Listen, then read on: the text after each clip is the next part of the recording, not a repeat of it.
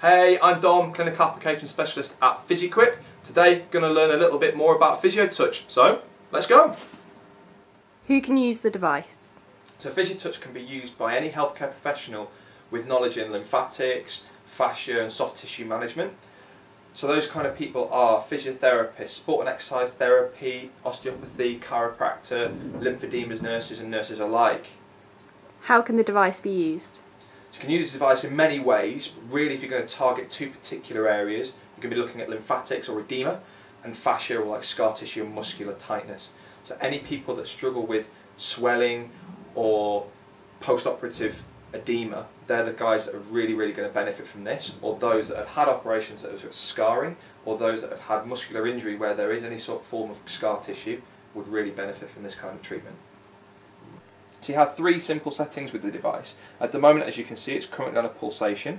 I can change the pressure from 20 millimeters mercury of pressure gradually up until I reach 250.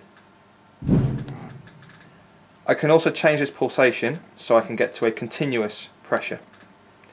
I'd use a continuous pressure for fascial manipulation, scar tissue treatment, or redirection of lymphatic flow. The final setting is the mechanical vibration.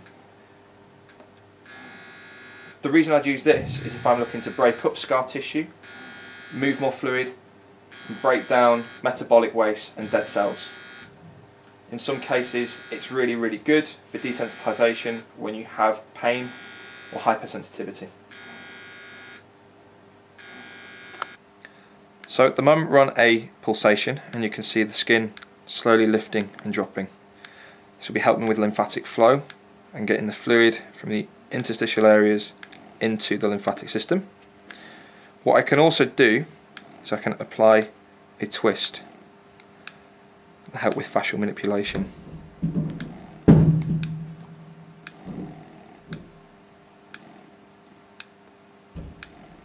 This is really light and gentle on my hands from a therapist point of view, but also from the patient.